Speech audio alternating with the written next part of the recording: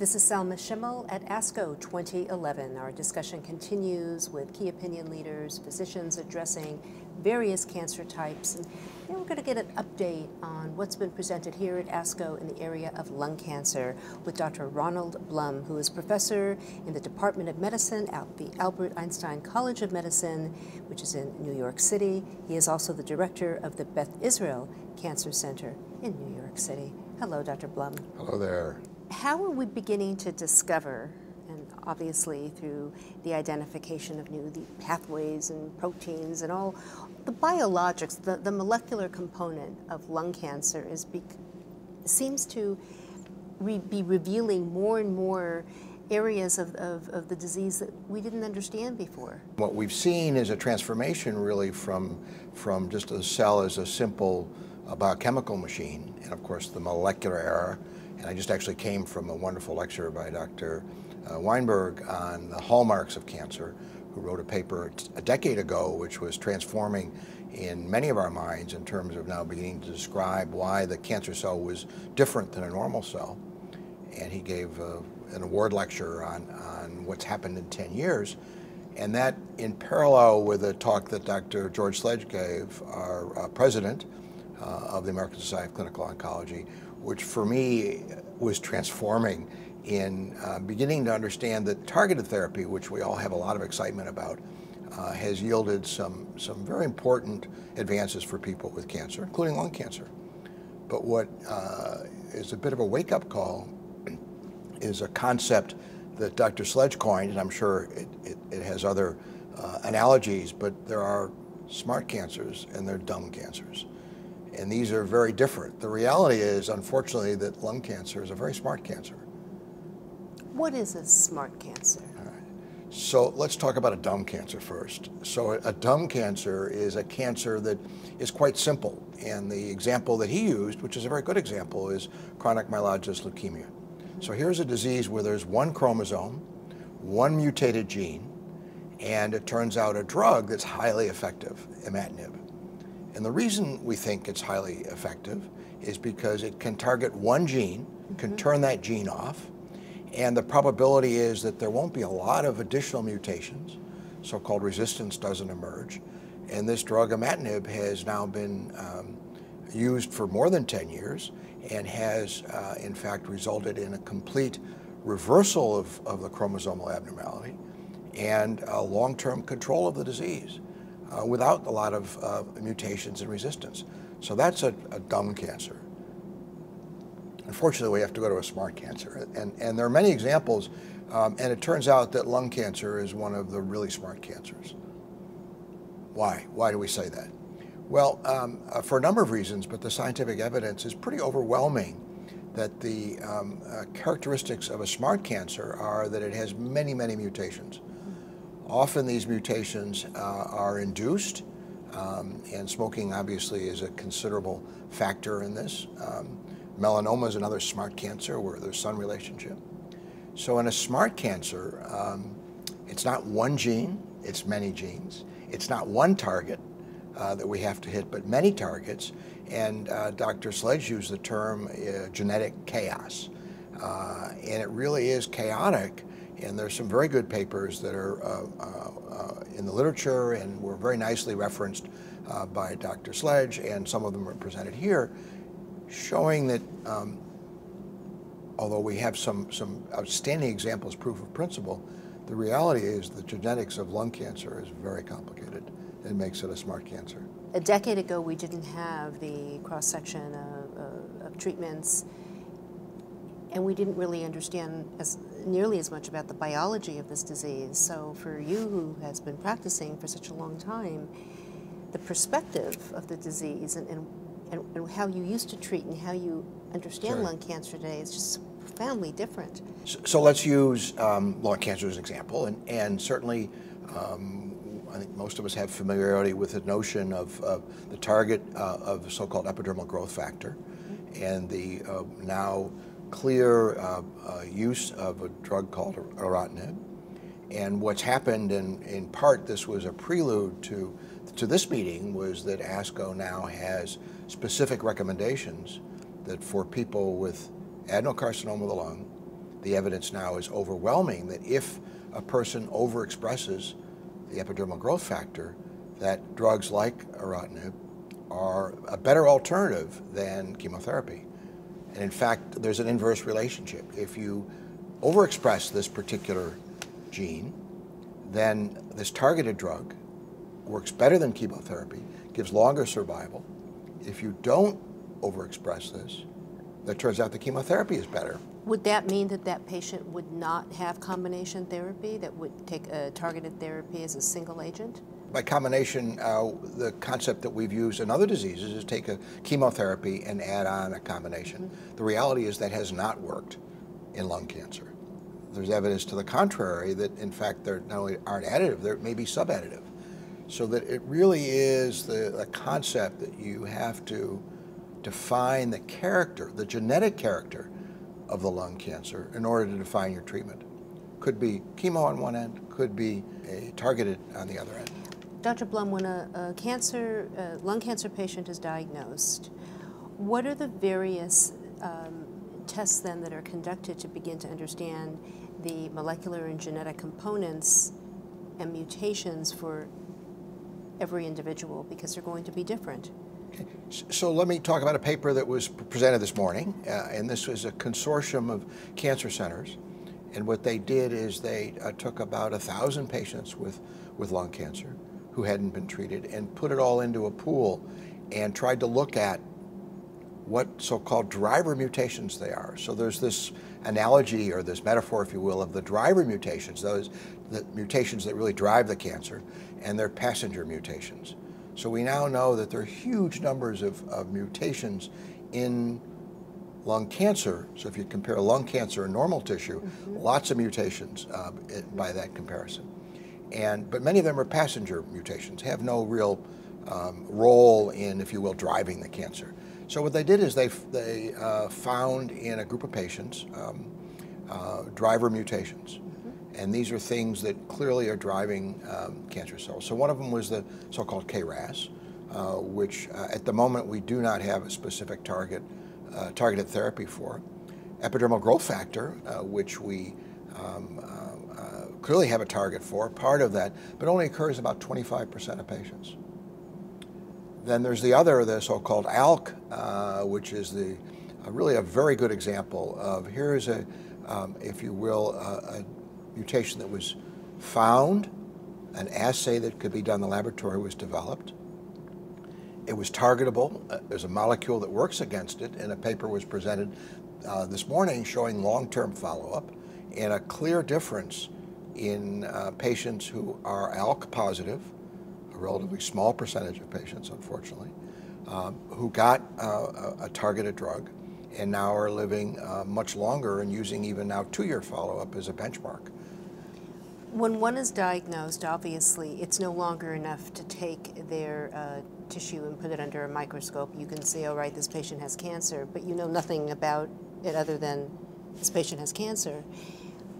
So a newly diagnosed patient, wherever they are in the country, would they automatically then be tested and genetic profiling and analysis done to determine these mutations and characteristics before any treatment would be initiated? The answer is yes, and that really just shifted.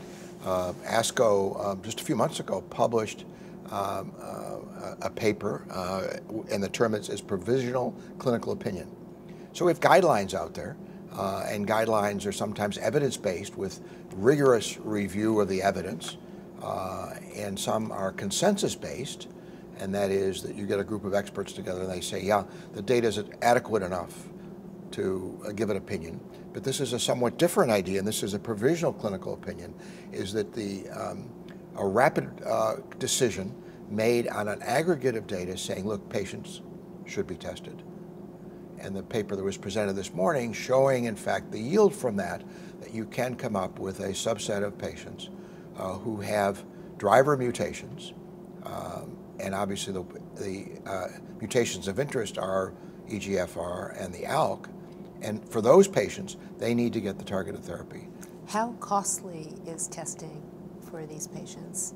I can't give you an exact number because it's being done by a number of people, but in the past, these kinds of testing have been, if you do a cost analysis, and actually just had occasion to review a paper where in a population, they looked at the actual cost outcome.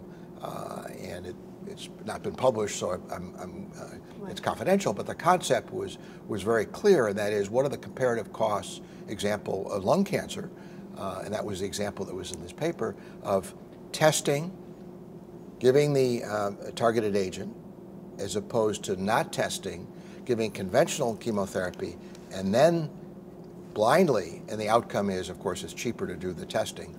A, because the testing is relative to the cost of the drug, not that expensive, and B, in terms of dollar cost, you're not using a drug that's expensive when you know it doesn't work, let alone the cost to the patient. So if one is diagnosed in the community setting, what happens to that patient's tissue? Is it automatically then sent out somewhere? I mean, can patients, the majority of cancer patients are treated in the community? Nothing is automatic. And I think in the last months, and there is a trickle, it takes a while for it to trickle down, but I think the message is clearly, if you have non-small cell lung cancer, the message to the doctor has to be, I understand there's some advances and some value in testing my tumor for its genetic properties. Which is what I was hoping we would drive home. The patient needs to know about that, and I'll use cancer.net as a website, which is, of course, the website of our professional organization, and that has very specific language that should give patients the background to ask that question. And this literally just changed in the last couple of months. As technology advances, the responsibility of the patient is growing in proportion to these advancements, and one would like to think that they can just go to the doctor and it'll all be done for them. But today's patient, as a medical consumer, must also be educated enough to understand the questions they have to ask, and also to consider when is it appropriate to get a second opinion at an academic center where so many of the clinical trials and newer technologies are readily available. And it's a big burden for patients. There's a lot we have to learn to stay on top of our disease. Of course, a well-informed patient is going to get better care, and there has to be acceptance of a level playing field. And certainly the message to patients, if they don't feel that they're being listened to or their questions aren't answered, it's time to ask the question. And what I encourage when I get calls, I want a second opinion. I say, well, first of all, did you talk to the doctor and say, you know, you're not answering my questions? And more likely than not, the doctor will say, look, I'm sorry, maybe not this time, I don't have time, but let's set up another session. And if the patient, if there's no movement there, then it's time to move on. But most of us physicians are very respectful of the need for patients to have an understanding of what's going on and to be proactive in their care. I'm very struck about the speed at which things are changing in the area of lung cancer, and also what it means to have a cancer where testing is imperative really before decisions about treatment can be made. It's unique. That doesn't apply to every single cancer. No, it's become the generality, in all fairness. Example for breast cancer, whether or not a woman has estrogen receptor positive, whether or not she's HER2 overexpressing, et cetera. I mean, and for colon cancer, it's really become the norm. And there's a wonderful cartoon that Dr. Sledge showed of the person coming up to the pharmacy window saying, and here's my genetic type. And so increasingly we need to know what the genotype is in order to write a prescription, in order to plan a treatment. And this is becoming the norm. It is moving very quickly.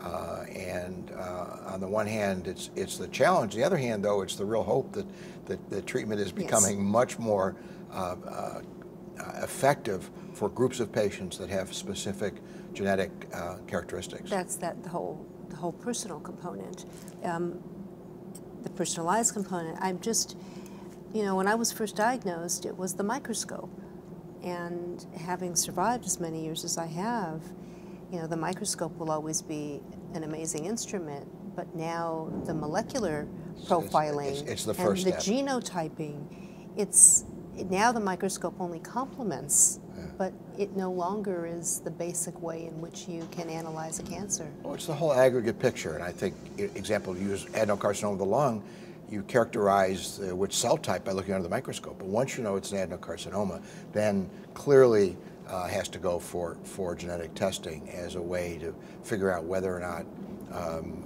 a standard drug like erlotinib would be of value. Are there any other areas of interest or studies that we should be talking about at this ASCO meeting, or will we be waiting until we revisit with you at next ASCO? Yeah, you know, there's still fundamental questions. You know, are there new targets? And the answer is yes. There's some very provocative data on heat shock proteins. There are other targetable mutations in lung cancer. These are early on. The issue of maintenance chemotherapy continues to be an important issue, and there was a study that was presented again this morning of pemetrexate. I think it's an important study in that what they took is a group of patients with non-small cell lung cancer, non-squamous or so-called adenocarcinoma, chemotherapy, and then they were randomly allocated to best supportive care or best supportive care versus pemetrexate. And the pemetrexate group, the statistic that's going to be quoted is 36% improvement in so-called progression-free survival. So that sounds pretty good with a hugely small p-value, so statistically important. The question then becomes, what's the real difference? And the real difference is basically a little over a month in terms of time to progression-free survival. And so how to incorporate that at some increase in toxicity, some increase in cost. Obviously, the drug has cost either depending on which system you're in to the patient, either as a copay or covered, depending on that. So that the difference is not that great, but statistically it comes out that way, and it's a difficult discussion as to what the added benefit is given the toxicity, the cost, and although an improvement, we're still talking about a prolongation of progression-free survival to 4 months rather than 2.5 months. The whole cost versus value discussion. And this is really part of increasingly has to be part of the conversation. Cost in terms of side effects, cost in terms of out-of-pocket, cost in terms of to the system, so-called comparative effectiveness, and not just a knee-jerk conversation saying, well, this increases your progression-free survival by almost 40%, I'm going to give it to you. It's more complicated than that. And we wish the it were better. Quality of life. And we wish it were a better outcome, but it was a paper that was presented that clearly met its endpoint in the hypothesis that maintenance chemotherapy for this group is better than no maintenance. Is there any news for small cell lung cancer patients? Speaking of a really smart cancer, there's a really smart cancer, and this is a cancer that unfortunately we haven't seen very many advances, and the number of quote-unquote targetable mutations have been small, but there are a lot of driver mutations in the small cell, and there are experiments ongoing. So far, nothing that would have real impact at the clinical viewers level. have asked, you always talk so much about non-small cell. Is there anything for me? But is there active research happening in the small cell arena? The numbers are smaller. I mean, again, it's the market reality, and it's a generalization that unusual tumors, unless they're dumb tumors, if you will, that you can have some high probability of great outcome. This is not the first area of research. Thank you for your honesty. Thank you. Dr. Ronald Blum, professor in the Department of Medicine, Albert Einstein School of Medicine, College of Medicine, director of the Beth Israel Cancer Center in New York City. Thank you, Dr. Blum.